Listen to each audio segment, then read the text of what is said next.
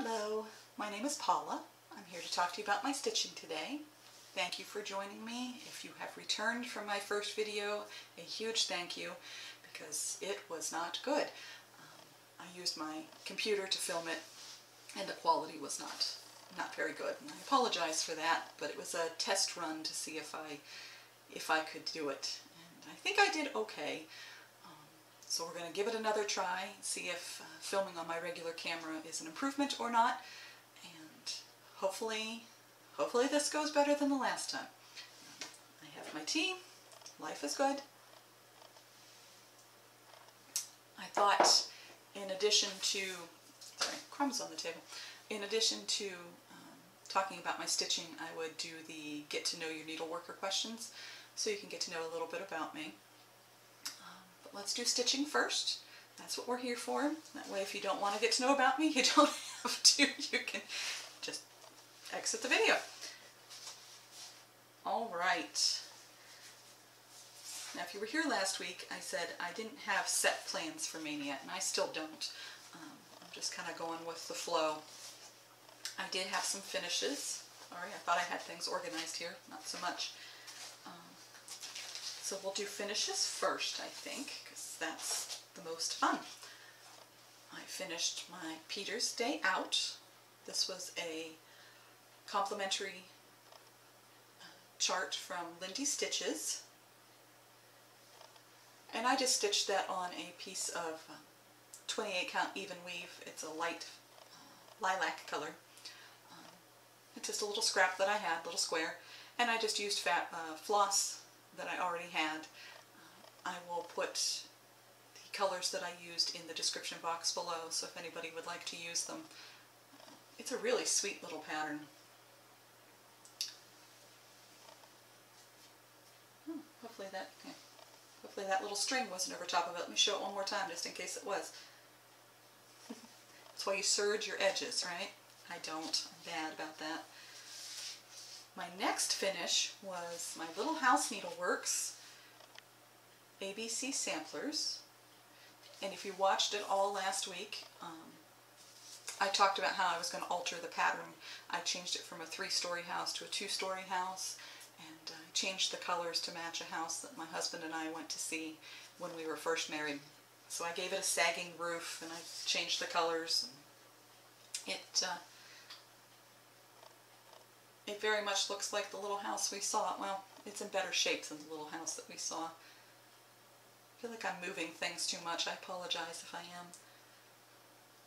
But I got that finished, and I'm going to frame that, put it in our room. It's a very sweet piece. Good memories involved with that.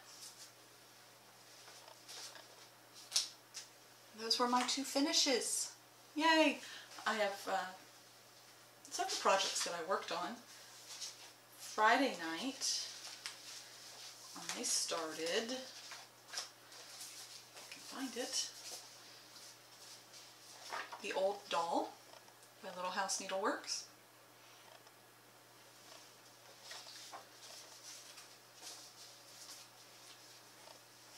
And I got the border started, not finished.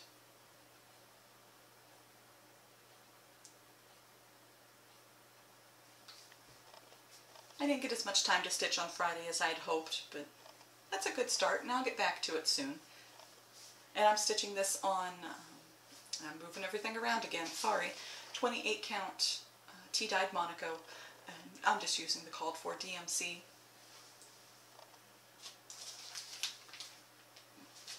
Saturday night, I started Little House Needleworks, 2 red houses. Funny story with this one. I've been wanting to order that pattern for a long time, and I kept putting it off and putting it off. And my daughter was cleaning her room, and she came out with an envelope for 1, 2, 3 stitch. Hadn't been opened, and the date on it was from 2018, I think. Somehow the mail from that day had been taken back to their room and shoved in a pile underneath their desk, and she found it. So It was a free, a free chart. It showed up right before Mania, and I thought, I have to work this in. So she'll be thrilled that I shared that. Here's my progress from Saturday and Monday. Saturday stitching didn't go well. I had to rip the house out a little bit. But that's how much I got done. And this is on 18 count fabric that I got from Kitten Stitcher. I thought I had everything out. So, zip, zip, zip. No, I don't. Let's put this back.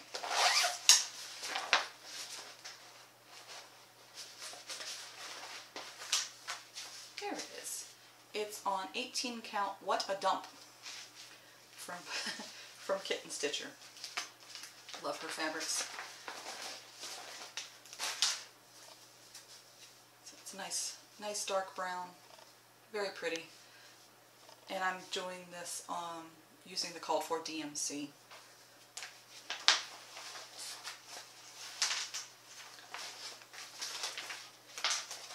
On Sunday, which was Mother's Day, and I hope if you celebrated you had a nice relaxing day. I know it's a hard day for a lot of people. I've been there myself. I don't have my mom anymore, so it's a bittersweet day for me too. But I was spoiled by my family and got some stitching time in and a lovely dinner cooked by our daughter. And it was a good day. It was a good day. So this is what I worked on Mother's Day. Seemed appropriate. Mother's Garden by Blackbird Design. With my camera, I have no idea what you're actually seeing, so when I edit this, we might be sneaking in pictures or something. I don't know. Probably just go with it. So I have no clue what I'm doing. As if that was not obvious. So here's my progress with that. And this is on 18 count Ada. But it's whatever company it is that just colors the front. The modeling is on the front but not on the back. I don't know what brand that is. If somebody could let me know, I'd appreciate that. Because I have several of their fabrics and I want to make sure I give credit where credit is due.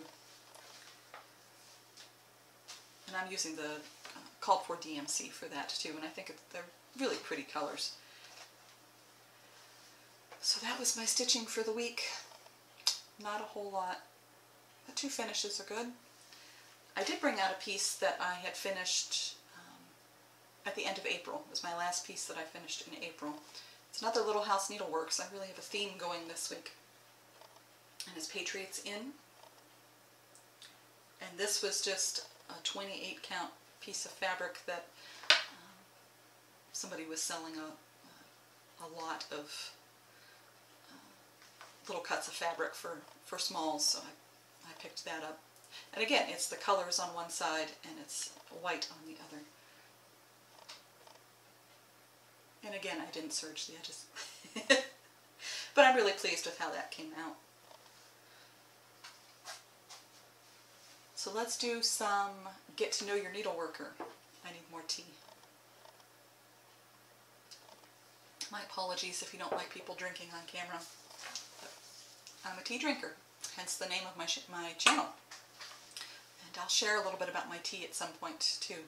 I am blessed with a local tea shop that has loose leaf tea that they blend themselves. It's wonderful. I'm having vanilla bean today. It's quite good. So I have my notes here so I can remember what the questions are. Where do you live? I live in northwestern Pennsylvania. I am right between Pittsburgh and Erie. I think spring might be here now. We had it briefly, and then it snowed last week for a couple of days. It's supposed to warm up this week, so hopefully we can get some things planted. I've got all kinds of little vegetables waiting to get into the ground. What do you do for a living? I'm a homemaker. I have been at home since our oldest daughter was born, so for over 20 years I've been a homemaker. I have worked from home, did childcare in our home when my two oldest were little. I babysat for a co-worker of my husband for almost 2 years. I've sold cosmetic products. I was an Avon lady. I've done all sorts of things. I have my kitchen registered with the Department of Agriculture, so I have a baking and candy making business out of our kitchen. I make candles that I sell. I've been doing all sorts of things like that for about 10 years now. 11 years? 11 years.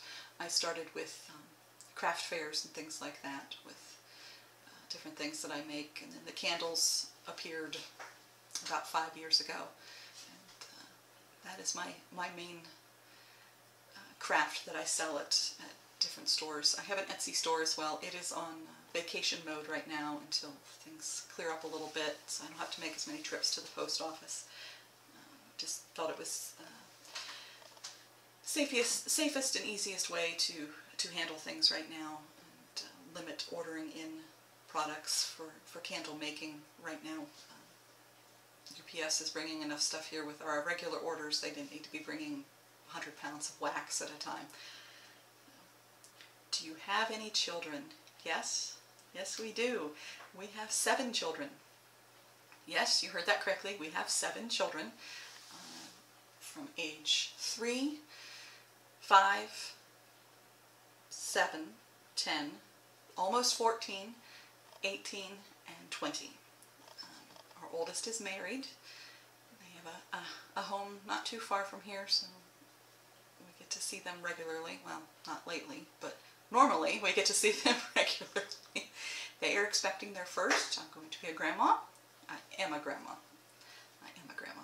I am in that club now. We are a home education family, so our kids are all educated from home, so the school's closing really has not had a huge impact on our life. Our 18-year-old is a senior this year, and she does take classes in town at the local private school, just 2 classes.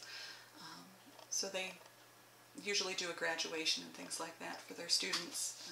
That's not happening this year, so we're making do, and we'll celebrate her and her accomplishments and do our own graduation here at home. So that is my family, all of my kiddos. We have 4 boys and 3 girls, and a wonderful son-in-law, so I guess I have another boy. Do we have any pets? No, we do not. We had a beagle for 14 years that we adored. She was a naughty beagle. Yeah, she liked to chew things. She never really did outgrow that. But I shouldn't say she is naughty. She wasn't. She was a good girl. She was just very high-strung, which beagles tend to be. But we miss her. But with my kitchen being registered, I can't have pets in the house. So we have not replaced her. Our daughter and son-in-law have animals though, so if the kids need animal fix, we take them over there to play with the bunnies. And chickens. They have chickens too. What are your hobbies besides cross-stitching? Well, I've already talked about the baking, and I make candy. That's a huge hobby for me. I really love to bake. And my candle making and crafting, I make wreaths and things like that. I like to garden. I have a flower bed. We're putting in a larger vegetable garden this year, so I'll spend some time out there this year. I'm a collector. I collect antiques. I collect Slovak pottery. That's in my mug. At one time we had a Polish and Slovak store in our town, but the couple that ran it retired. So I have a lot of their pieces. My husband is Slovak and Polish, so we have quite an extensive collection of the pottery. What else do? I like to read. I like to do all kinds of things. I have lots of hobbies that keep me busy. Stitching right now is the #1 hobby. It keeps me, well, collecting stitching materials. is a hobby in itself, right? The fabrics and the charts and the floss and all the pretties. When I started stitching, there weren't all of those things. There was Ada and big books with cute things in it, but I don't remember all of the charts and things. I've been stitching for 30 years now. I learned when I was a teenager, and it's grown so much since then. I'm shocked. I'm happy about it, but I stepped away from it for a few years because it was the same, same fabric, same things over and over. So when I came back and realized that it had grown and there were all of these different things, it was quite exciting. So I've had to scale back my purchasing though, because it got carried away a couple years ago when I joined back in. What is my favorite movie? My favorite movie is Harvey with Jimmy Stewart. I'm a big Jimmy Stewart fan. We watch a lot of old movies here. I'd say beyond Harvey, Guys and Dolls, Singing in the Rain. I really like musicals and older movies. So those are my favorites. My favorite TV show is Mystery Science Theater 3000. Started off on the Sci-Fi Channel. Guy and a couple robots making fun of really bad movies, and our family, my husband and I started watching it when the show first came on, and we've continued our obsession with that now. Our children, some of them, the older kids, watch it as well, so it's a pretty common thing to have a Mystery Science Theater movie on in our house at some point in time, every day. My favorite book is the Screw Tape Letters. I've read it multiple times. It's my Lenten book. I like to read it during Lent. I didn't read it this year during Lent. Lent was Lenty enough this year. It was the lentiest Lent I've ever lented, and so I did not read it this year, but that is my favorite book. Favorite music? I don't have a favorite music. I'll listen to just about anything. My parents both loved music, and a variety. My mom loved 50s rock, but she also played hymns on the piano all the time. My dad was into big band music, and I grew up, of course, listening to 80s music. And fortunate that my kids like 80s music and will listen to it with me. And my husband, I listen to rock. I listen to just about anything. Not a big fan of rap. So I think that's probably about where I draw the line, but I'll listen to anything else. And I struggled with this one. What one word best describes you? My husband had beautiful words that he was using to describe me, and my comment to him was that the words to describe me that I felt probably wouldn't be words that I'd want used on my channel. I think I'm crafty. Maybe that is the word that describes me. Sarcastic, snarky, probably not the best words, but I don't know. Maybe I'll revisit that question. I'll think about it and come back to it. But I really struggled. It's hard to identify yourself in that way. Just pick one word that describes you, and I can't do that. So I made it through the questions. If you have any questions you want to ask me, feel free. I'm probably not going to bring my kids in on this too much. I might talk about them, but the younger ones I'm going to keep off of here. If the older ones want to pop in, that's on them. They're adults. They can do that. But yeah, that's a little bit about me. I hope we can be stitching buddies. I don't have anybody in my area that I hang out with too much that stitch. I have one friend that stitches, but that's about it. So stitching buddies would be great, and hopefully this video came out all right, and we can try it again next week and see what kind of progress, not process. Words are hard. Words are hard. Progress I've made this week. I hope everyone's staying safe. Thanks for visiting. See you again. Bye.